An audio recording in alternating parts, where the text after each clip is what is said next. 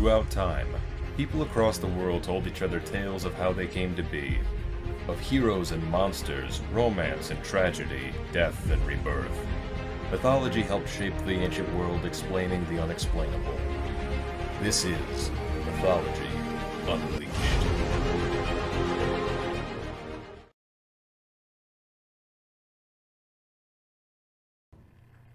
Humanity has no shortage of monsters and demons lurking in mythology and folklore, created from the dark recesses of imagination and superstition.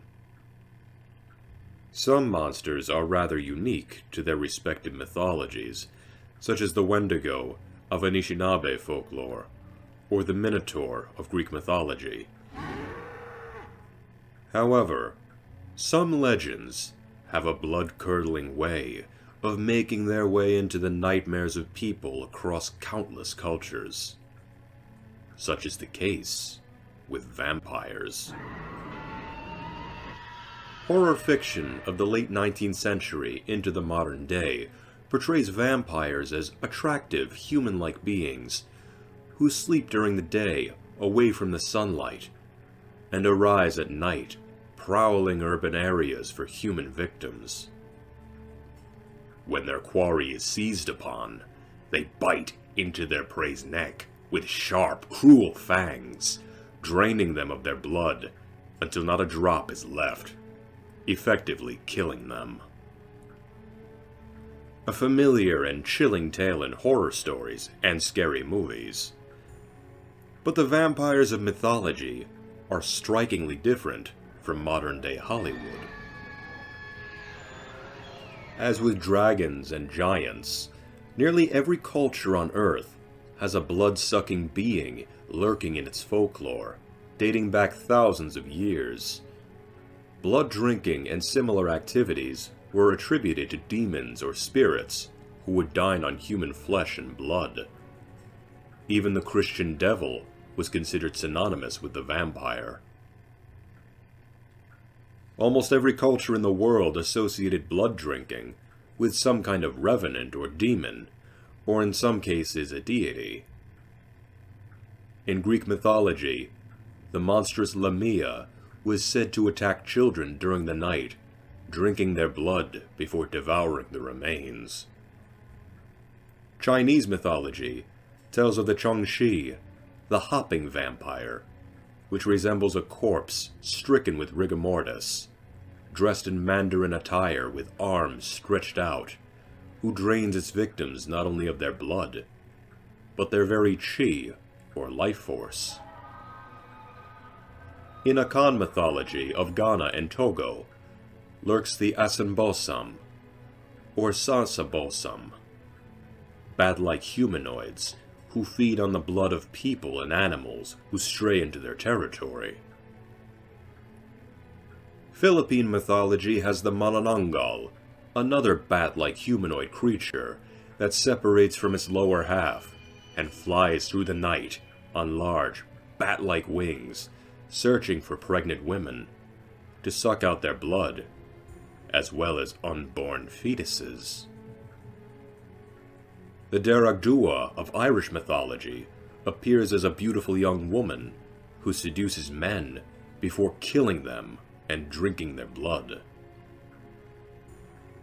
Folktales from Central and South America have El Chupacabras, near alien-looking monsters that prowl ranches for the blood of livestock. Slavic mythology has the Striga, a reanimated corpse that flies through the night and consumes the blood and entrails of the living.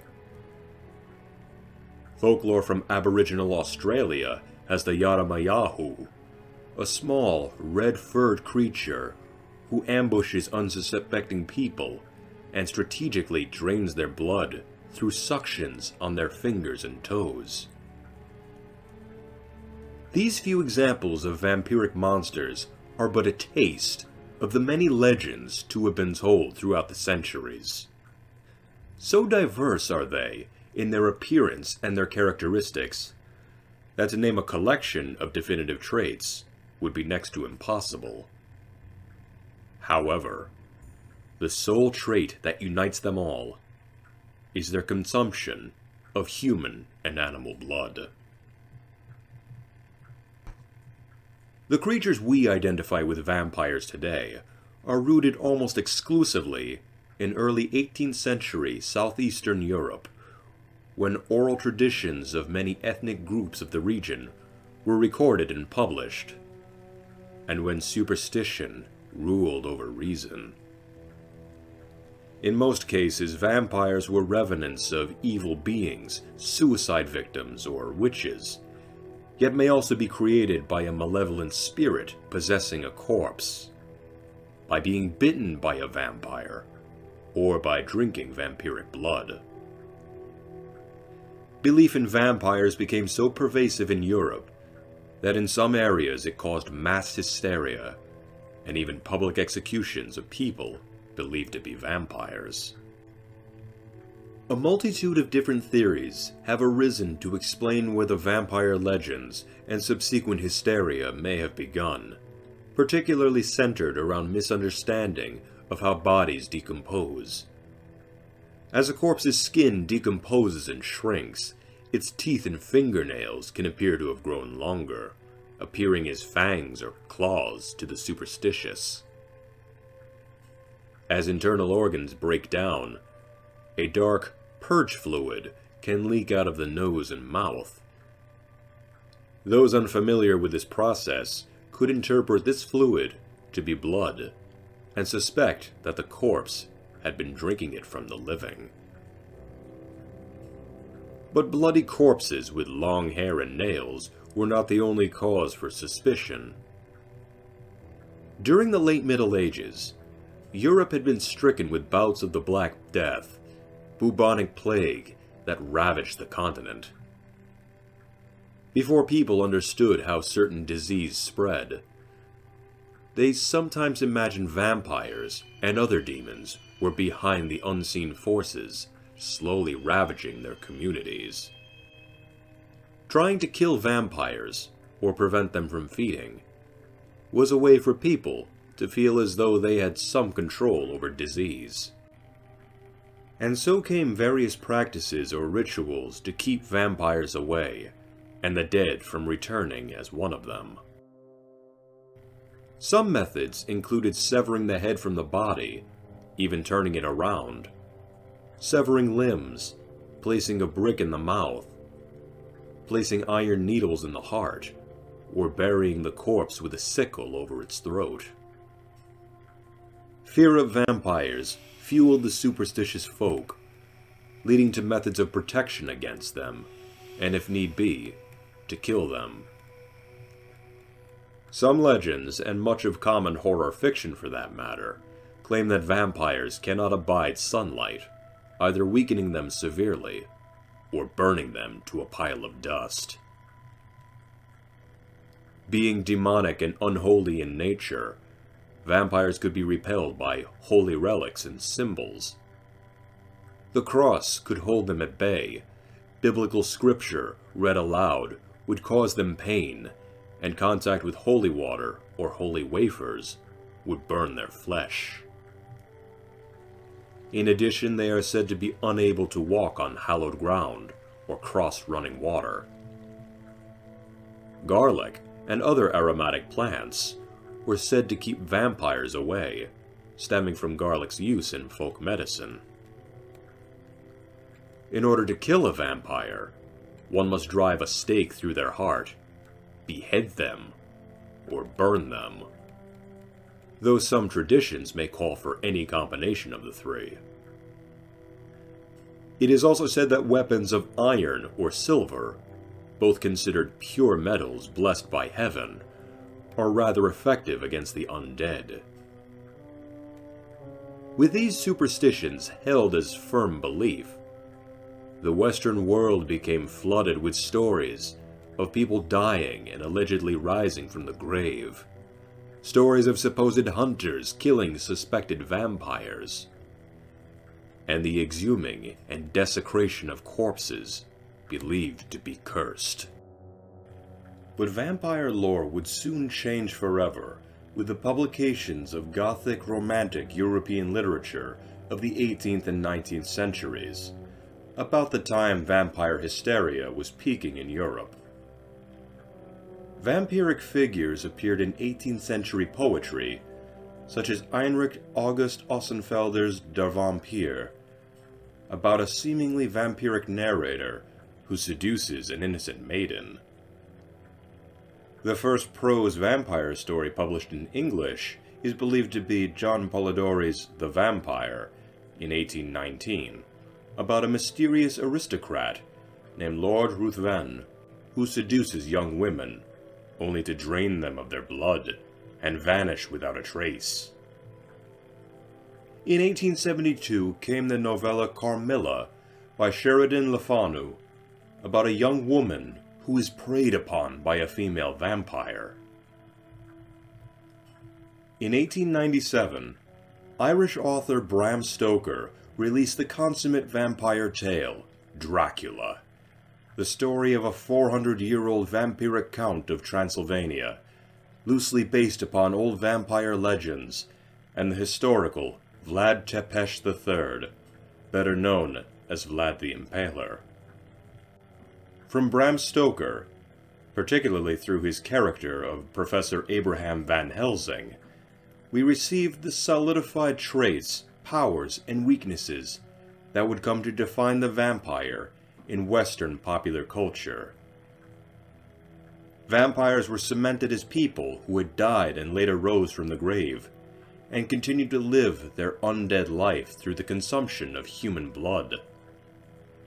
They became almost fully nocturnal, sleeping during the day in coffins, often filled with the soil of their homeland.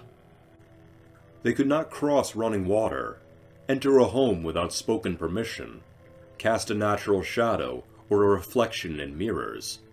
They could not appear on film or withstand the presence of garlic. Vampires were given the powers of superhuman strength and speed, heightened senses, hypnotic capabilities, the ability to defy gravity, and the power to shapeshift into bats, wolves, rodents, or even mist.